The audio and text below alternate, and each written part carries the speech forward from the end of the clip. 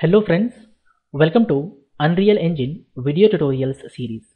In this video tutorial, I would like to discuss how to control texture tiling and offset in Unreal Engine. We understand how to tile and offset textures in Unreal Engine step by step. So let's get started. At the desktop, I have t_metal_window_d diffuse map, t_metal_window_n normal map. I am going to import these textures to my project. I right click on the content folder, say new folder, name it as textures, hit enter. And then I select both the textures, drag and drop to textures folder. It is telling texture t_metal_window_n was imported as a normal map. Is it okay? I say okay. Next I right click on the content folder, say new folder, name it as materials. I hit enter. Then I right click here, say create material. I name it as m_metal_window, hit enter. That creates a material. I double click to open it. You can see m_metal_window is open in the material editor. After opening a material in the material editor, we are going to set three core material properties. They are material domain, blend mode and shading model. Material domain I set to surface, because we are going to apply this material to 3D surface. Next, blend mode I am going to change from opaque to masked. If we have completely transparent and completely opaque areas, then the blend mode should be masked. If we have completely transparent, means 100% transparent and 100% opaque areas, then blend mode should be masked. Shading model default lit, because our material is going to reflect the incoming light. And we are going to preview the material on the plane because we want to create a window, and you can see that the material is getting applied only one side. If the material to apply on both sides, it should be two-sided. So we tick two-sided. Now the material is applied on both sides. You can see that. Okay, that is good. Next, let's apply the diffuse map. Let's bring the texture. Right click and say here texture sample node. And I can select the diffuse map by going to the details panel. Here in the texture, I select t_metal_d. The diffuse map is selected. You can see that. I connect the RGB pin to the base color because base color indicates diffuse map. You can see the texture is applied, right? But we are not seeing here transparent areas. For that, I connect the alpha pin to opacity mask. Now we can see transparent areas. So you can see we have 100% transparent areas and 100% opaque areas. So blend mode should be masked, guys. Let's bring the normal map. Right click, say texture sample, then select the normal map, then connect the RGB pin to normal. Now I want to control the horizontal and vertical tiling of these textures. For that, we take help of texture coordinate node.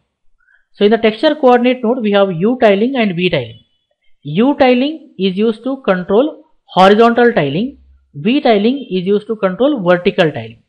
Okay, so output pin of texture coordinate node, I connect to UVs and this UVs pin. So if you want, let's say I want this texture should be repeated horizontally 2 times. Then in U tiling, I say 2. I hit enter. You see our texture is repeating 2 times horizontally. If I say 3, hit enter, texture is repeating 3 times horizontally. If I say 1, only once repeats. For vertical tiling, we use V tiling as I told. Vertically, our texture should repeat 3 times. If I say 3, hit enter, you can see our texture is repeating 3 times vertically, guys.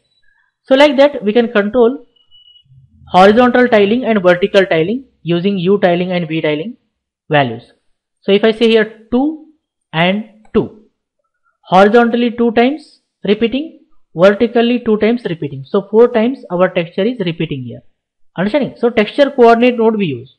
Instead of connecting the texture coordinate node directly to UVs, I am going to take help of a multiply node. I right click here and search for multiply node and then connect the output of texture coordinate node to the A pin. Connect the output of the multiply node to UV texture here, UV pin here. So here you can see the texture coordinate I set here 1 and 1, and in the multiply node the B constant value is 1. So this value 1 is multiplied to both U tiling and V tiling. At present 1 multiplied by 1 means 1, 1 multiplied by 1 means 1. If I change the B constant value here to 2 and hit enter, you see our texture is repeating horizontally 2 times, vertically 2 times. Why? Because 1 multiplied by 2 is 2. That means U tiling is set to 2. And V tiling is 1 multiplied by 2 is 2. So that means our texture repeats horizontally 2 times, vertically 2 times. Instead of setting or multiplying by a single constant to both U tiling and V tiling, I want to multiply U tiling and V tiling with different values so that I can control horizontal repeating and vertical repeating individually, guys. For that, we take help of append vector node. So append vector node will take and connect the output pin to B pin here. Okay, and you can see it is asking for 2 values. Here I right click and search for constant node. I take constant node and connect it to A pin and set the value here 1.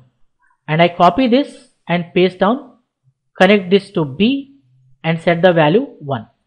And now you see that our texture is repeating only once, right? Now this is for U tiling, this is for V tiling, guys. Understanding? So if I come here and change the value to 2 times, horizontally our texture repeats 2 times. Okay, if I set it back to 1, and if I come here and here if I say 2, our texture repeats vertically 2 times. If I say here 3, our texture repeats vertically 3 times. So we can individually control horizontal tiling and vertical tiling, guys, with the help of this setup. I hope you are clearly understanding. So this setup helps us to control horizontal and vertical tiling of the texture. Now we want to control the offset also. Okay, to control the offset, we take help of the add node, guys. I right click here and search for add node and connect the output pin of multiply node to A here and connect the output pin of add node to UVs. So here and here. Okay. Next, same thing, we want to control the offset in horizontally as well as vertically. Again I take help of the append vector node. So I say append vector node, connect the output pin to B, and here again I create the constant node, connect to A pin, 0 offset horizontally, right click, constant node, connect to B, 0 offset vertically. So we are not offsetting in X and Y axis. Okay, and we are not repeating also. So here if I say 2, our texture repeats horizontally 2 times. You see that? Horizontally 2 times. And I can offset here by, let's say, 0.5, half a unit. So if I hit enter, you see horizontally it is offset. You can clearly observe that. If I set it to 0, no horizontal offset, right? So like that, we can control the offset using this setup, guys. So this setup helps us offsetting in X and Y axis. So let's make these things as a parameters. Okay, let's convert these constants into parameters so that we can create a material instance and apply it to a 3D surface and see the result in real time. Okay, so let's convert this constant to parameter. Right click, say convert to parameter. So I'm going to call it as H tiling, means horizontal tiling. Hit enter. I right click on this, convert to parameter. I call this as V tiling or vertical tiling. V tiling or vertical tiling. Okay. Next, this one, horizontal offset or X offset, we can say. Right click, convert to parameter. I say H offset, horizontal offset, then right click, convert to parameter, V offset, OFFSET, vertical offset.